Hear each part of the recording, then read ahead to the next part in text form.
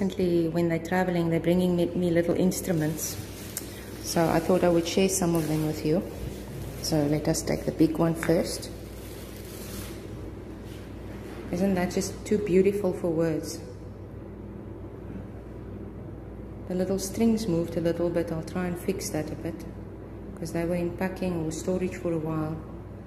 It's got the string pegs. And you can actually turn the pegs. It's absolutely beautiful.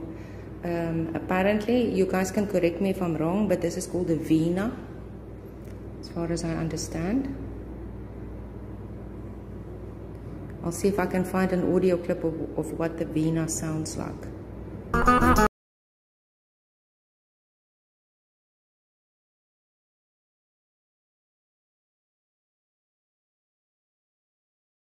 Absolutely beautiful. So once I have shelves up in my music room, I will put that behind me for when I make videos, then you guys can see all the different ones. Beautiful, beautiful. The next one.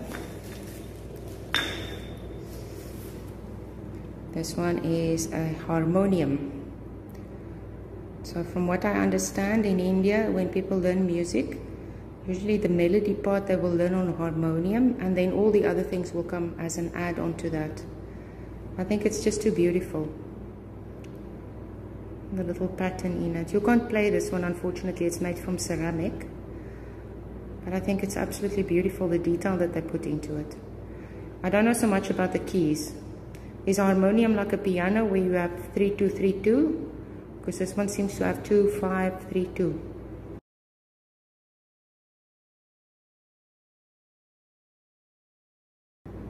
Don't know how accurate that part is,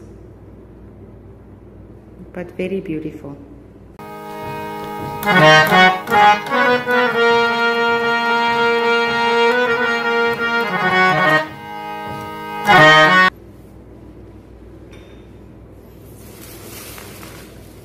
The next one.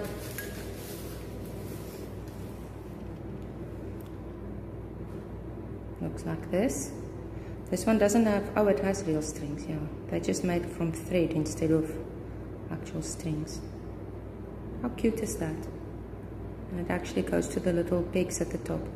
I can't remember what this one is called. I want to say tambura, but I don't think that's the right word. I think tambura is a drum. You guys can let me know in the comments what this is. I don't know if it's played upright like this, or if it's also played, you know, maybe with this resting on your leg. There is another position to play it. You can hold it up vertically. So this is the other position to play it in. It sits very comfortably on your lap.